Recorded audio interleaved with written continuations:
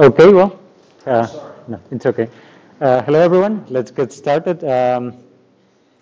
So, first of all, welcome to the final lesson of the 3D modeling course. Um, the idea for today is to sort of close the course by giving you an overview of applications so that you have a better idea now that you know a lot of the theory and the processing methods that can be applied with 3D modeling. How can you apply this knowledge in practice? There are also some courses within the Master of Geomatics that you can take if you are more interested in the application side of things. But it's nice that if you are able to get a bit of an overview, like sort of all sorts of different topics, maybe you're interested in doing like something related to this in your thesis later on. I think I will take like half an hour or 45 minutes. And after that, I'll be here to answer questions about the lessons or homework 3, and Ravi is also here if you have questions about the marking of homework 1. So let's get started.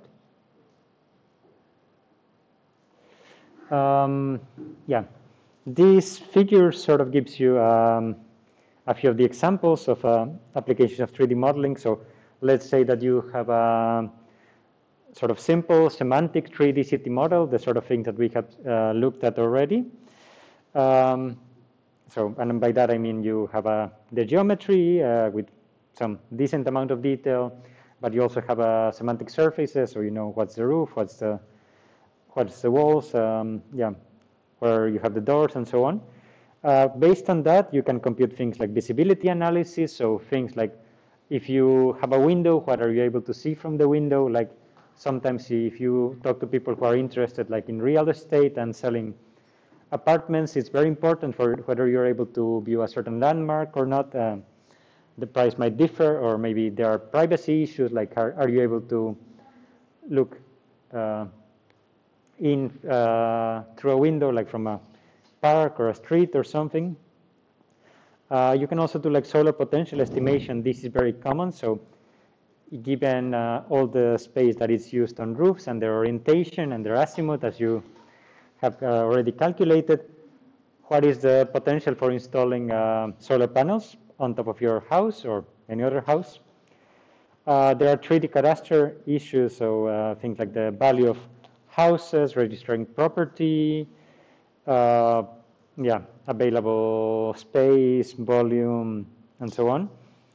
There's energy demand estimation, and we have a course given by Giorgio about that. So what is the energy efficiency of a house based on the insulation, based on the shadows, based on the materials that it's using. You can do emergency response, like for evacuations, what happens if there's a flood, if there's an earthquake, how are you going to reach a certain area, which areas are going to be affected based on some sort of disaster, like flood. You can compute shadows from a building, and this is important in a lot of different fields, including also like the solar potential, because if you have a very nicely oriented roof, but it's almost always in shadow because there's a nearby building, it's not worth it to install solar panels. But also this is related to permits for construction, and this depends on the place where you are. Like in the city of The Hague, for instance, there's a regulation that says that you should be able to find a point in the front of the facade at 1.5 meters height, where you are able to get a certain minimum number of hours of sunlight. And based on that, construction is allowed or not allowed. You can do indoor navigation, so between rooms, which is the closest route. Like, of course, it doesn't matter for a small house, but you can imagine that for a big building, it makes sense. You can manage utilities, so for most of the course, we have focused on only buildings, but things like pipes, electricity networks, heating networks, and so on are very important. And also, noise. So if you want to put a new road, if you want to widen it, if you want to install a new tram line or a train line, how does this affect the neighboring properties? These are some examples taken from Philip Bielski's thesis, like more graphically showing like few of these examples. So if there's a flood, what happens, what is flooded or what is not flooded. Here a 3D model already gives you a much better impression of how things look compared to just a traditional 2D map. Like in a 2D map, you know, like maybe which areas are going to be flooded, but you don't take into account like the height of the buildings. And sometimes, like in rescue situations, it's very important whether people are able to get, you know, like on top of the roof and they can be rescued from there, or if the whole thing is going to be submerged.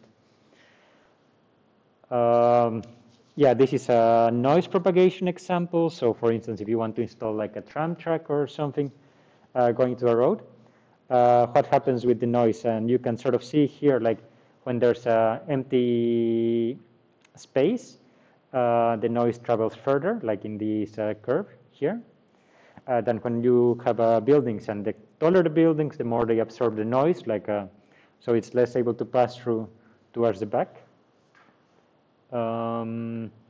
Yeah, this is solar radiance, so things that something that could be related to solar panels, although this is not taking into account things like trees. It's just using like the orientation and the azimuth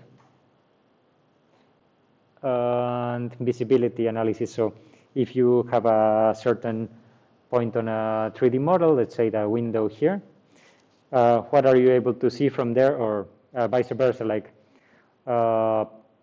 whether you're able to look at that window from a certain point on the outside.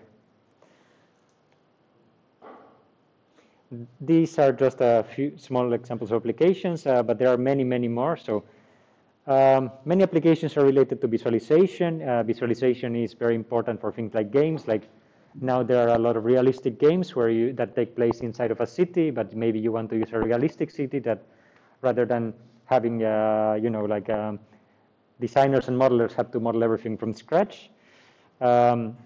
There are applications for tourism and virtual tourism, people who like to plan their trips, or sometimes you are physically in a city, but you have some sort of AR application. This is people are using this like to motivate tourists to come to certain areas or to learn more about certain areas.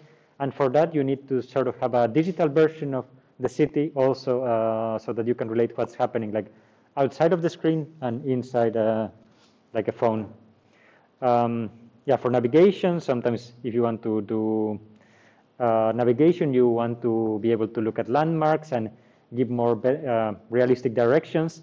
Sometimes it's not super clear if you just say like left in 200 meters, and it's easier to say like you go left when you find this landmark or this store or something else, and this can be visualized. Yeah, we mentioned energy demand estimation. Also for computational fluid dynamics, we have a course which is given by Clara in the Masters of Geomatics. Based on a 3D city model, you can compute the different wind speeds, like maybe you know, but there's a famous example here in the campus, like close to the former building of the faculty of, yes, exactly, where you have sort of a wind tunnel that gets super windy, and when it's stormy, people are falling from their bikes. There are a lot of videos online. If you're interested, search YouTube for that. There are a lot of funny videos.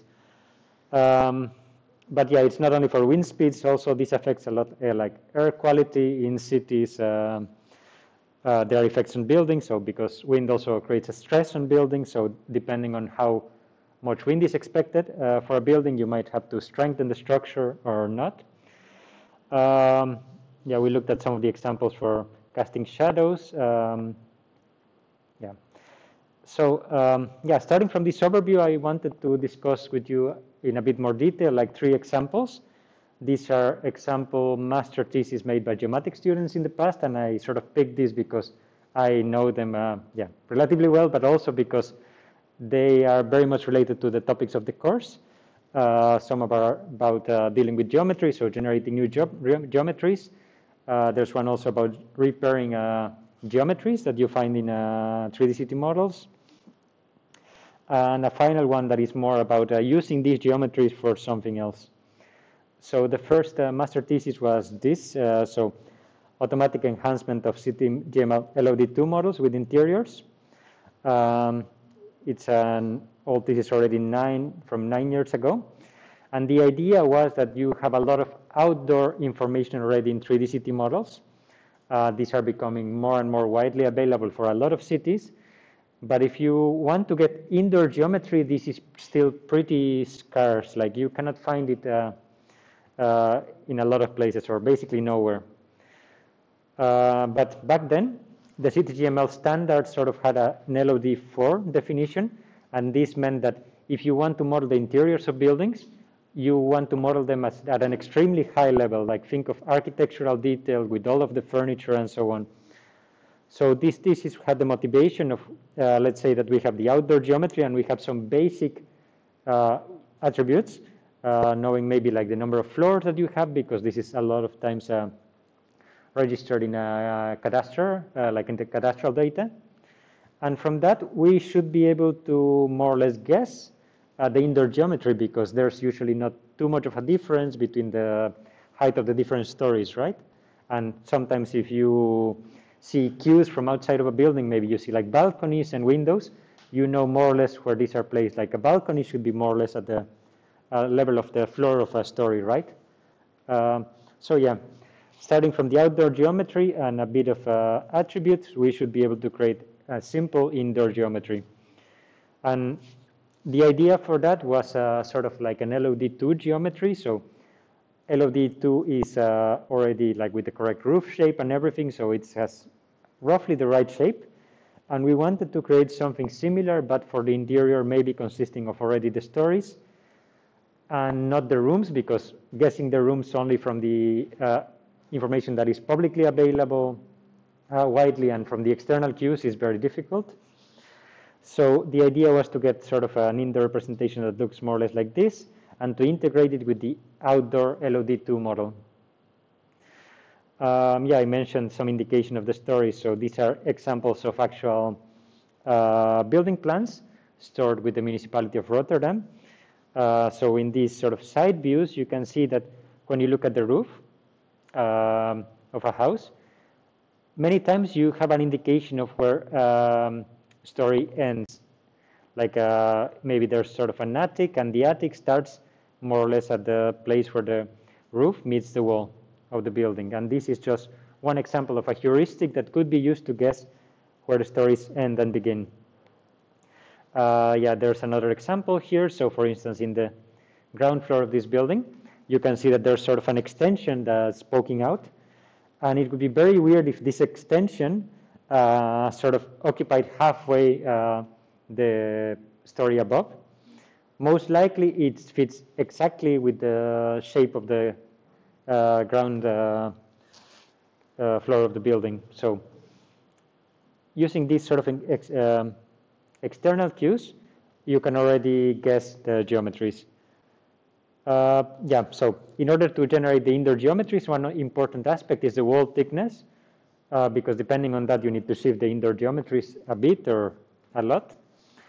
And for that, Roland analyzed building plans, and he came up with a few different categories, because these are sort of typical values depending on the age of the building and the type of the building. So by stacked, it means like, you know, like the sort of structure that you see in high-rise buildings, so sort of the same geometry every time. And these non-stacked ones are more or less like the houses. And these median values for exterior walls and shared walls, where shared walls means a wall that's exactly between two buildings, are the typical ones that were found through looking at the building plans. Apart from, yeah, so starting from this information, what Roland did was compute a Boolean set intersection operation, the sort of thing that you might be doing in homework 3, so using Seagull. Yeah, you know where every story more or less begins and ends. And using a Boolean set intersection of more or less the whole possible shape of the story with the actual geometry of the building, you can compute like which parts are part of one single story. Yeah. So once you compute these individual geometries for every story, what he did was something that you are also more or less going to do for homework 3, which is to classify the surfaces. So maybe you can take a few cues from this. And the idea is that knowing the normal of a certain surface, you are able to know if something is a ceiling, a wall, or the floor, if you're inside, or if you're outside, the same applies, like whether something is a roof, it's a wall, or it's the ground, right? So I think the most interesting example is here, like what happens with walls. Walls are almost perfectly straight, vertical, and when it starts to tilt even a little bit, you are most likely in some sort of attic, right? And if you are on some sort of attic and what would you be considering a wall is sort of slanted, you're already talking more or less about the roof. You're not talking about a wall anymore. Yeah, so you can also come up with your own classification criteria for homework 3, but this is what Roland did for his thesis, so just based on the angle, classification into roofs, walls, and ground. And the results are pretty nice, so you can look at some examples here. These all come from the municipality of Rotterdam. So starting only from the outdoor geometry that is publicly available from the municipality, he sort of created these indoor geometries of buildings. Here it's not super clear, but it's something like a balcony. And you can also see if you take his results and compare them to like aerial images, like yeah, back then Bing had this sort of 45-degree angle imagery, which is sort of nice, and they match pretty well with what was created. Yeah, here is another example, one of the stack geometries. I think this example is kind of interesting because it shows that this lower hanging part is marked with 2 stories. And in fact, there are 2 stories here, like there's one below and there's a parking lot above with a bit of a railing, so it more or less fits. And yeah, if you are already a bit familiar with the Bach dataset, the Bach dataset has something like a usable area stored in it, net internal area. And Roland came up with a similar kind of value just from estimating it using the geometry, indoor geometry that he created. And yeah, he found out that there was a slight bias here. So a slight difference between what was stored by the municipality of Rotterdam and what he computed. And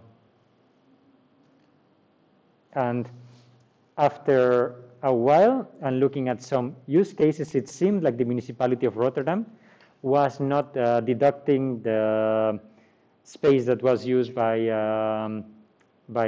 stairs, so staircases, which was part of the definition of the net of the usable area of the building. So apparently people were paying too much tax in Rotterdam because yeah, you were being taxed depending on the usable area of your building, and the municipality of Rotterdam was not taking into account some of these properties. So that was an interesting result from his thesis. Yeah, so next I want to show you this thesis by Damien Mulder. It's from 2015. And the idea was to repair some 3D models so that they can be used in applications. And for that, he used a voxelization of the model. Yeah. Back then and even now, to a bit less of an extent, you find so many 3D city models that have errors in them. Yeah, here are some of the examples of errors. So sometimes you have a missing face somewhere, especially when you have a shared walls between buildings. It's very common that there's not a face in between them. Sometimes you have spikes like this one. So maybe, I think this came from a neighboring building. So there was a neighboring house that was a little bit taller. And then the geometry of the house, the lower house sort of included a small spike that reached up to that level. And all of that meant that as you know, it was not possible to even compute like basic statistics like the volume for these sort of buildings because they were basically invalid or have an open geometry. So the methodology there was to read everything in a CTGML, do some pre-processing, and then voxelize the geometry.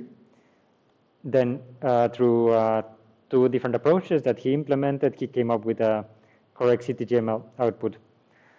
The interesting thing about voxelization is that it's very easy to do some kind of processing operations. We have discussed like with voxels, that voxels are very simple so that you can implement things on top very easily, much more easily than if you were dealing with a vector geometries. And one of the typical methods that is used to determine like what is the interior and exterior of a model is shooting rays. So here's an example of 2 rays that are being like shot through the building. And the idea is that if you shoot a ray from very far away, once you cross an face or a face of the building, you start being in the interior. And once you cross a face again, you start being in the exterior. And this is repeated, sort of an odd even counting. Whenever you have crossed a surface an odd number of times, you're inside. And if it's an even number of times, including 0, you're outside. But yeah, this has a few problems. So what happens if you have an invalid geometry? And the idea is that, if there's an invalid geometry because of an overshoot, so something that comes out of the building, you will end up with a ray that passes through a bad surface and then marks the rest as being inside, right? Which is a problem. And if you have a gap, it's a similar situation, like maybe in this example shown here, if you shoot a ray from the left-hand side of the image, you reach a surface, and then you mark everything from that point as the interior, even as you exit out of the model because there's no surface to cross. And if you do the same thing from the right-hand side, then you would have the opposite. So even parts of the interior would be marked as exterior. But the interesting idea about this method is that you don't need to limit it to only a few rays shot from a very few directions. You can shoot all sorts of rays from many different directions and then implement a sort of counting mechanism. So if a volume is more or less closed, but has a few missing faces here and there, you should be able to count, find a voting pattern where most of the time, like most of the rays are going to be able to correctly guess what is the interior of the model. And there will only be a few outliers that are incorrect. So if you sort of implement this through majority counting, so if the majority of the rays say that something is the interior, it is the interior. And if the majority of the rays says that something is the exterior, is the exterior. So in this example shown here, there's the overshoot from before, and a few rays are going to be bad, but the majority of the rays are going to agree that this part on top is still part of the exterior, like only the very example, the example ray shown here is going to say that the voxels are going to be part of the interior of the model. So majority counting is able to fix this case with overshoots, and the same goes for gaps. So only a few cases of rays are going to be able to pass through the gaps in the surfaces of a building. So the same thing applies with a majority voting pattern. You are able to get the correct value. And one example that a few have asked indirectly when we talked about voxels is what happens once you voxelize something. Like you get a sort of a bad model, right? It's sort of a blocky. It has basically the shape of the original voxels. So whenever you want to go back from voxels to something that is smooth or looks more like the original geometry, there are a few different approaches. The most typical one is marching cubes. So marching cubes starts with a sort of a library of voxel combinations. So you define a 2 by 2 by 2 region of voxels, and for every possible combination of voxels within that region, there is a smoother surface. Sorry? You need a 3 by 3 also for a middle part. Well, this doesn't count as flat part. yeah, the thing is that if you do 3 by 3 by 3, there are a lot more combinations, right? Yeah. Possible ones. Then it also makes that. Yes. So yeah, sort of matching cubes in 2D sort of, yeah. Because now there's only corner parts of the building for you to rent. Yeah, it's sort of a corner part of the building, and basically it means that you cannot create very smooth things. You can create 3 by 3 by 3 or bigger sort of models, but the bigger you make it, the more possibilities there are. And basically you need to code every single possible combination, and you think about how it's going to look. So what most people do is just 2 by 2 by 2 for marching cubes. And these are only like a couple of examples of how things look. So if 7 of the voxels are marked as inside, but 1 on the corner is marked as outside, you can define that this is the output geometry that you will get as smoother geometry. If 2 of the voxels are missing, so these 2 ones on top, you can come up with something like that. So it means, yeah, looking at every possible combination of voxels marked as interior and exterior, and creating a geometry that looks like that. Fortunately, you don't need to code all of them by hand, because there are actually implementations that show you like all the possible cases and how to implement them. But yeah, still, as you have pointed out, like this doesn't give you very smooth looking results. So an improved version of marching cubes is called dual contouring. So with dual contouring, it's important to notice that whenever we have a grid, like a voxel grid, there's also a dual representation. So in this case, it would be like a vertex for every cell, every voxel. These are connected by edges, and an edge corresponds to a face, a common face to 2 voxels. Then you would have like a square faces, and square faces in the dual would correspond to an edge. I think this will be a bit clearer later on. But yeah, the idea is that you can use the dual representation of a voxel grid to compute a better looking surface. And for this, what you do is that if you mark every voxel as being part of the interior or exterior, I think this is not the most clear nomenclature, but this is what is used like in the original description of the method. So the white squares are interior voxels, and the squares with an outline are exterior voxels. So when you find an edge that connects an interior voxel with an exterior voxel, it's called an edge with a sign change. And if you take these edges and actually faces, and you compute the dual of that, you will reach this dual representation. And yeah, the important thing here is in this figure, which is maybe not super clear. So here we are actually looking at 4 voxels.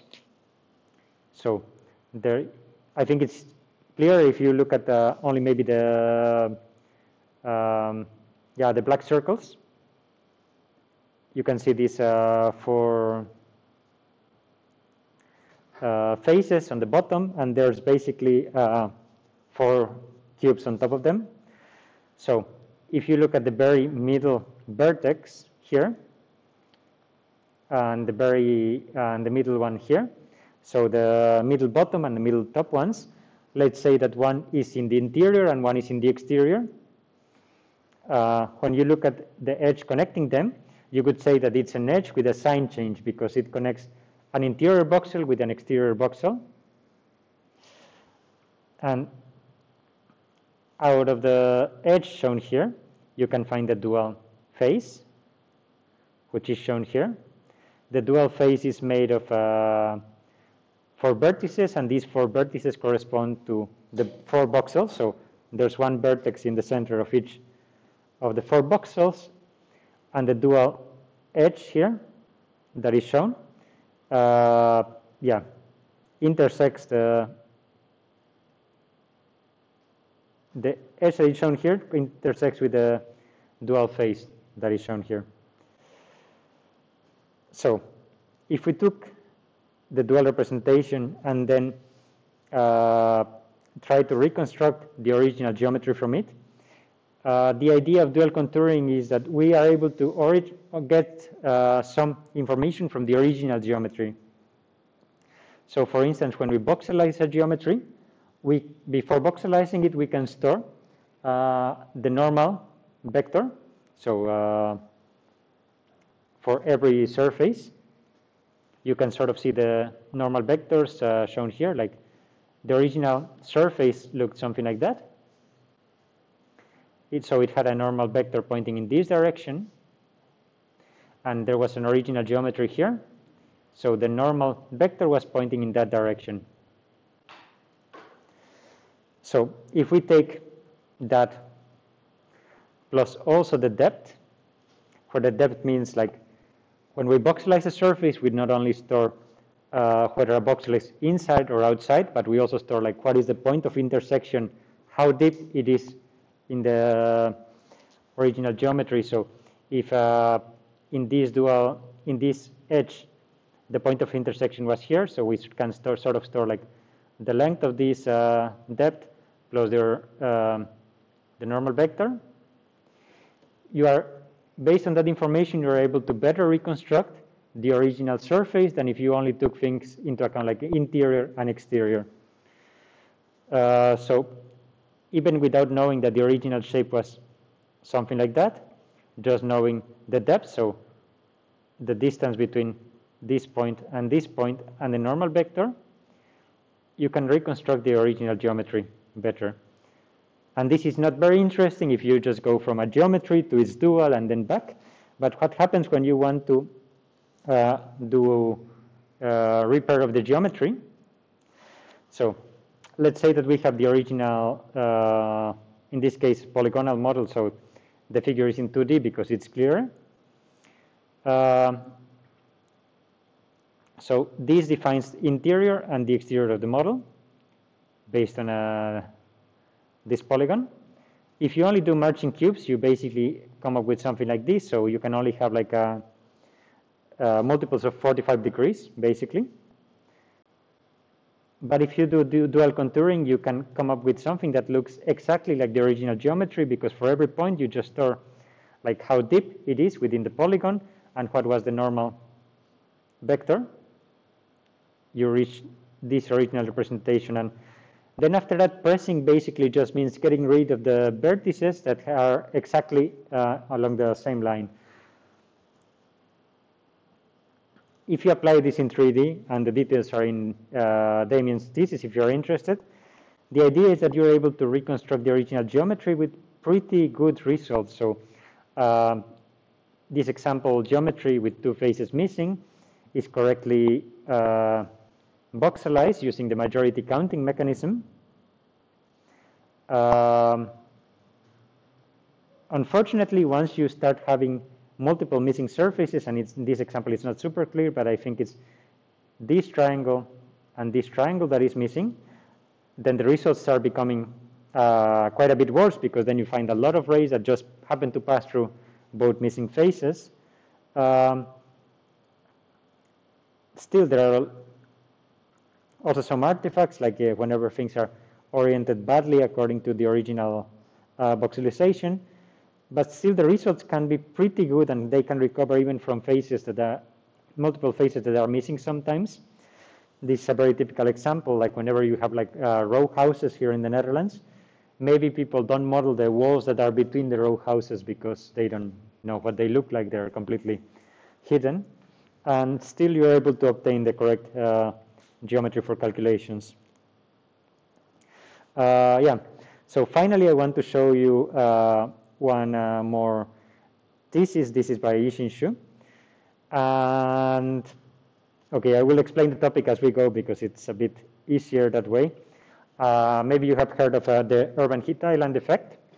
It's a lot in the news in the past few years. So cities are much warmer than the surrounding countryside, and this is basically because there's a lot of, concrete, asphalt, and not enough greenery. So in this example from the city of The Hague, you can sort of see what is more closely built up. So like, this is basically like the city center of The Hague, and the city center of The Hague is significantly warmer than the areas that are less built up and surrounding the city. So whenever you have heat waves in the Netherlands, you have a lot of news articles about especially old people who are not doing very well. There are excess deaths because of the heat. The urban heat island effect is very big. As we have increasing global warming, then this is going to get worse. So a lot of cities are interested in how to mitigate the effects of this. Like here in the city of Delft, they are looking, for example, at backyards and back gardens. Like a lot of them have not grass, but they have tiles, and these tiles basically just help to make everything hotter than it should be. So there's a lot of potential for trying to mitigate this effect. But the effect is also very hard to measure properly, because if you want to look at the typical kinds of weather data that you're able to get, these come from traditional weather stations. So these sort of bulky things that you see here in the image, these are well isolated, but in the open air, so that you get a very good measurement of the temperature. But you only have basically a few of these in a city, or maybe one per city. So it doesn't have the resolution that we would want to do this kind of study. But fortunately, there's now a lot of personal weather stations that you can find. This one here is made by a French company called Netatmo. I have actually a couple of these at home. And the idea is that these are pretty low-cost devices. They are, not super precise. That you will not get the same kind of quality data that you would get from formal, like a professional weather station. But you can have a lot of these throughout the city, so you could have the correct resolution to measure phenomena like the urban heat island. But at the same time, the data is going to be super noisy. Like this is going to be installed by regular people. Sometimes it's going to be in the sun. Sometimes it's going to be in a badly ventilated space. Some people will want to change the battery, and then we leave it indoors rather than outdoors. The data is going to be super noisy. One important aspect that I forgot to mention is that Netatmo is particularly interesting because if you agree, you will also share your outdoor data with the public through a public API. And this is why it can be used for all sorts of studies. So the data is public, and if you go to this website, like the weathermap.netatmo.com, you can see the weather stations that are in a particular area, and there's pretty good coverage, like especially in Europe. And you can also get the same data through the API. So Yixin looked at how to clean up the data. And in particular, we want to get better estimations of the places where these weather stations are located. Like people do say whether their weather stations are located, but this is typically done like from your phone when you're indoors. So the GPS signal is not going to be great, and there's going to be a pretty big difference from the estimated location that you're giving the Netatmo server and where you actually are. But if you are able to have an approximate location together with the 3D city model, you should be able to get a better estimate. That was more or less the hypothesis. And for that, you can look at the different patterns that you have in the weather data. So the x-axis here is the time, and the y-axis is the difference in temperature. So at some points in the day, you will see weird times when the temperature starts to rise abruptly. And these are times when the weather sensor is actually exposed to the sun.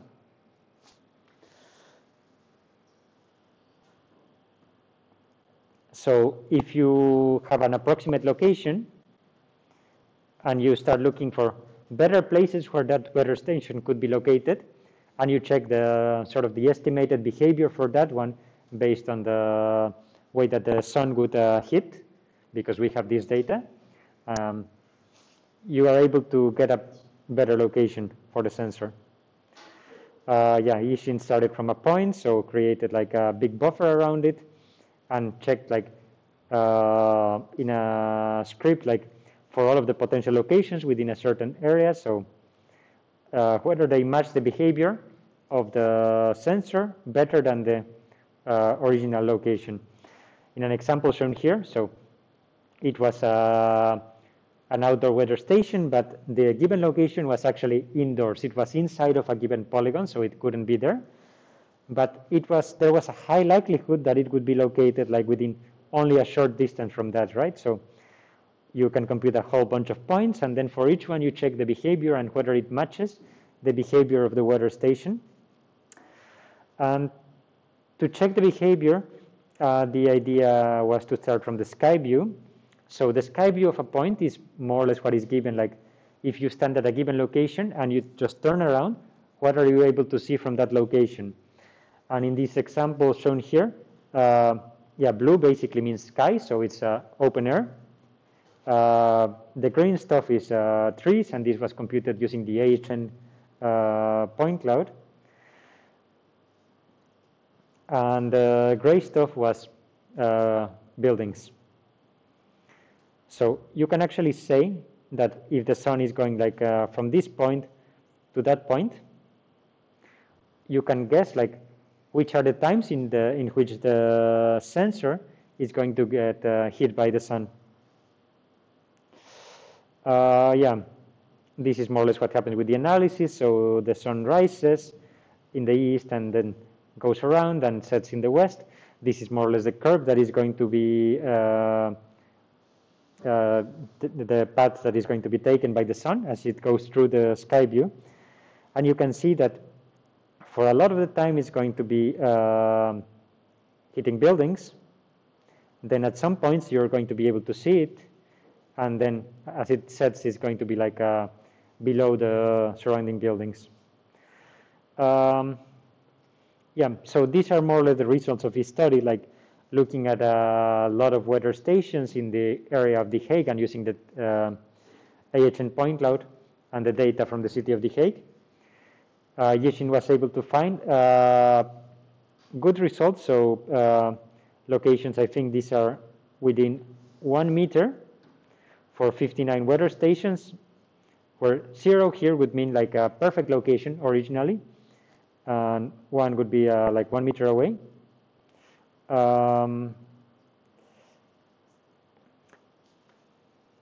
So we were pretty happy with the results because he managed to find locations that fit the predicted behavior better than the original locations. And then he did an experiment. So in the place where he used to live, he took one of the weather stations and more or less left it like on a table in getting hit by the sun during certain periods of the day, and seeing whether his code would be able to match the location of the sensor better than the original location. So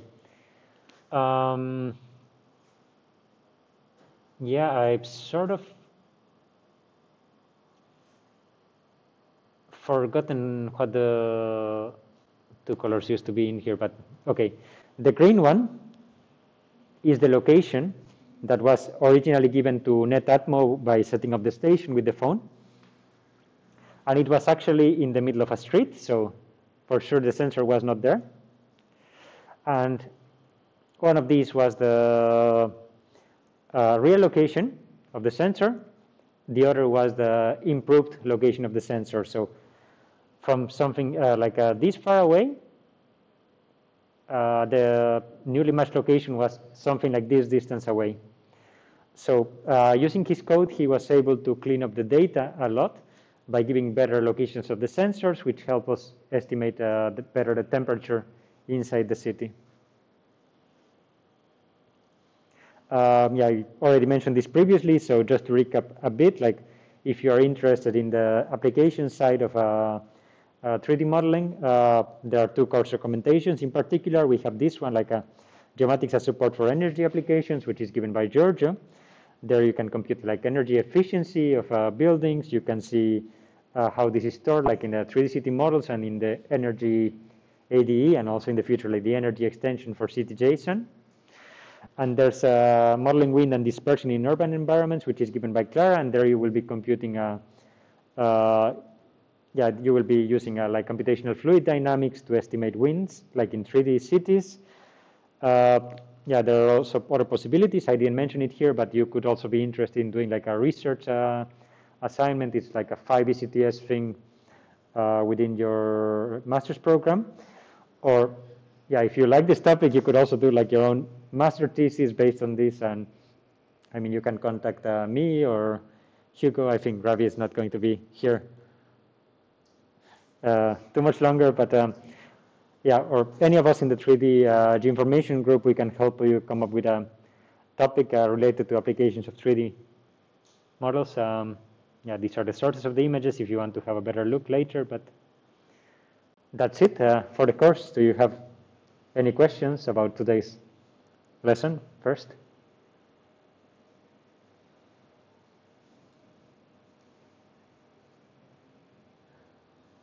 Okay, well. I think I have one, but it's I think the first thesis that you showed when he was defining the normals for the ground points, the roof surfaces. Yeah. This.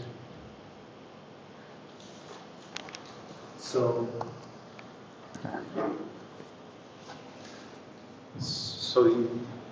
you wouldn't define the ground surface of the house. You would only define the ceiling surfaces, like yeah. So the red would be pointing downwards, like it would be a normal pointing downward. Yeah, this depends a bit on the way that you define, like which is the normal direction, the orientation for the indoor and the outdoor part. Yeah. So I think this is following a different specification than, for instance, CityJSON is following. Yeah, that's what I was. But yeah, he did this. This is like in 2013. CityJSON didn't even exist back then. Because you could have roofs that have like almost side roof. Yeah. Very straight. Yeah, he just went with a 5-degree or bigger example. I'm not sure about that. Like if it's a slightly tilted wall, is it already a roof? Yeah, this is a nice point for discussion and maybe something you will analyze in homework 3. If you have picked an IFC model with a with a non-flat roof, anyway. But yeah, you can use this for sort of inspiration, or you can come up with your own thing.